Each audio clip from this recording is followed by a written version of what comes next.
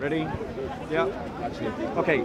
So what I want to talk about is it's another topic of Christian discipleship. It's about how as Christians, how do you deal with the moral questions? You know, when you come up against a conundrum, like your boss asks you to lie in work, to cover something up for it, or, you know, that girl hits on you at the bar and you've got a girlfriend, or your mates say to you, we've got some drugs, let's do them. How do you deal with those moral questions?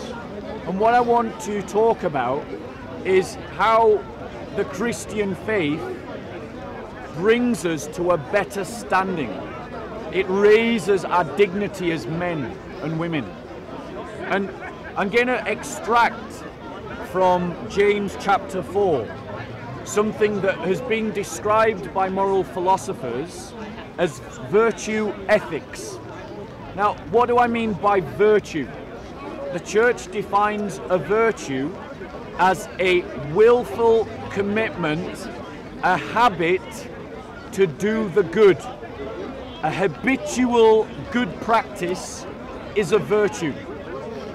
And I want to show you in James chapter 4 that the Apostle James, when he was writing his epistle to the church, used the language of virtue ethics because it was the common currency of the time.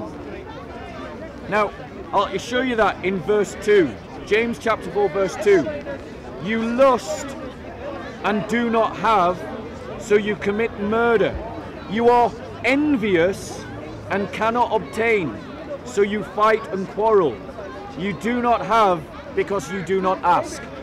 So he's just used two of what we call the cardinal sins, lust and envy, to describe why the fellowships are fighting amongst one another. They lust and they envy, and this causes them to quarrel and to fight. And by contrast, he goes on to say, he contrasts this kind of envy when he says, but he gives a greater grace. Therefore it says, God is opposed to the proud, but gives grace to the humble. So there is now three of the cardinal sins: pride, envy, lust. And there is one of the virtues of grace. The virtue, God bless you, Uncle. He's a pastor, so we give honor to those that are due honor, and a leader in the Christian community is due honor. So, he's given three of the cardinal sins, and he's given one of the virtues, humility. So James is writing to the church, and he's writing in the language of virtue ethics. He's writing in the language of virtue ethics. So he goes on to say, humble yourselves in the presence of the Lord, and he will exalt you. One of the key characteristics of the Christian man is humility. Don't be moved by pride. Don't make decisions because of pride. When you encounter a situation and your pride rises up within you, resist it. When you act from a position of humility. Because if you act from a position of humility, you will never fall into the trap of hubris, boasting about things that you can't do. You never fall into the trap of defending a position that's wrong because of your pride. Because if you're humble, then you can correct yourself. Humility gives you the emotional space to reposition yourself when you need to reposition yourself. Do you think that Muslims have a problem with pride? Definitely the Dawah team do. The Dawah team, yeah. Okay. There is only one lawgiver and judge, the one who is able to save and to destroy. But who are you who judge your neighbor? You see, when you stand in judgment of another person's faults, another person's weaknesses, what you have done is you've elevated yourself. Christ says, remove the plank from your own eye before you take the speck of dust out of your brother's. So in other words, correct yourself. And very often the faults that you find in others is actually a fault that you have in you. So deal with it in you first. Now, he goes on to say, yet you do not know what your life will be like tomorrow. You are just a vapor that appears for a little while and then vanishes away. If we understand the fragility of life, the temporalness of life, the fact that life is a passing vapor, that it is simply something that will be extinguished, and that all the pride of life, all your strength, all your riches, all your beauty, all of those things at the end of the day will count for nothing. Nothing. It means that you can build your life on those things that are truly important, on those things that are truly noble, dignifying to man and his character. And what are those things? The church defines them for us as it calls us to the practice of virtue habits. Virtuous habits build character. Virtuous habits dignify the soul of man. They don't save you. They cannot make you worthy to enter into the presence of God, because Christ has done that alone. But as your spirit conforms to the image of God, it will be elevated. It will become like God, and thus it will rise in stature. And what are those virtues? They are faith, hope, and love. And the greatest of these is love. They are prudence, chastity, justice, courage, humility, generosity of heart. These are the kind of virtues, the habits that you are to build in your life and act upon. And the more you practice them, the more you do them, the better the man you become. Someone who is practicing courage can stand up to a gang of 12 youths because he has courage in his heart.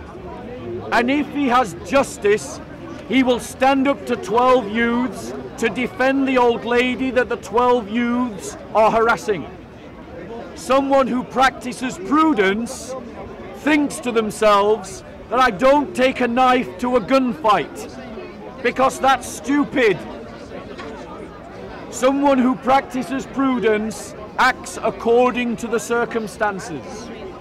Someone who is chaste is not someone who allows his groin to dictate his mind. Someone who practices humility doesn't argue with his wife or his girlfriend just because he's sick to death of her being right and him being wrong. He's willing to accept when he makes a mistake. And if you're willing to accept when you make a mistake, it means you can do better next time. The problem with too many people, the English, is that their heart is full of pride. They'll defend stupidity just because they can't accept they were wrong. And we have made many mistakes in England. We've made many mistakes in the working class communities of England, where we care more about beer and a Friday night shag than we do about our own families, about our brothers and sisters in the church. And whilst ever we care more about ourselves, the worse our communities will become. Did you know that the underachieving child in England is the white working class child? Why? Because our families pride just having a job rather than education. We don't encourage our children to aspire because our sense of beauty has become base. It's the girl that we see on the page 3 of the Sun newspaper, rather than the Christian sister who covers herself with dignity both within and without. As Christians, we need to rediscover virtue. Just let me clean my screen a second. It's collected a bit of water. And I'll continue. So going back to James chapter 4, because there's more to be said. He describes the community in verse 4. He says, "You adulteresses, you do not know that friendship with the world is hostility towards God." When we climb into bed with the liberal pluralist culture, when we climb into bed with them, adopt their worldview about a liberal, secular, pluralist society where every moral system is equally valid and where every religion leads to God, when we adopt that worldview in the church, we seal the death of our own community. We seal the death of the church. But it says in Scripture, "You adulteresses." It describes us as an unfaithful wife when we adopt the visions of the world, their vision of the future, rather than the Christian vision of the future. It says that friendship with the world is hostility towards God. So if you are in the house of God, you are at war with the world, the flesh and the devil. Therefore, whoever wishes to be a friend of the world makes himself an enemy of God, which means to be a friend of God, you have to be an enemy of the world. Christians, rise up against the narratives of liberal pluralist secularism and stand for a Christian vision of the future. We are called in verse 7 of James chapter 4, "Submit therefore to God, resist the devil and he will flee from you." We are promised victory. We are promised victory only if we resist. But the liberal church and liberal wings of the church are not interested in resistance. They're interested in surrender. They're interested in accommodation. They're interested in getting along. No, Christ said, "Those that are not for me are against me, and those that do not gather in scatter abroad." Submit to God as your highest authority, not the parliament, not the culture, not the newspapers. Christians, do not submit to the world. Therefore, to one who knows the right thing to do and does not do it, to him it is a sin. Now notice that the apostle is establishing a paradigm of improvement. He's saying that there are things that you don't know, and if you do them, you are covered by grace. But when you know that they are wrong, you must avoid them, and where you do them, they are sins. So rise above, dignify yourself, grow into the image of God, stand for the faith, stand up for the truth, and learn to become a better man through the practice of virtue, through the habit of doing good things again and again and again. We've all heard that phrase, fake it until you make it. You might not be an honest man right now, but practice honesty until honesty becomes normal to you.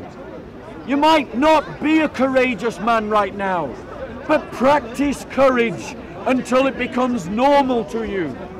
You might be unwise and rash, but practice prudence, taking a step back and thinking about your actions before you do them until it becomes normal to you. You might not have generosity in your heart, but practice it until it becomes the new you. Throw off the old self.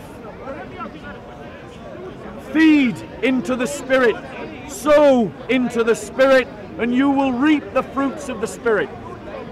But if you sow into the flesh, if you sow into your pride and your arrogance, if you sow into your lust and your envy, you will reap the fruits of that. And we have a culture that has sowed consistently, decade after decade, year after year, into the wrong things. And that is why it's dying. We need to repent, to turn away from this way of being, to describe and to be a new kind of ontology, and to grow into a new kind of humanity. And with that, I greet you in the name of our Lord Jesus Christ. Praise the Lord.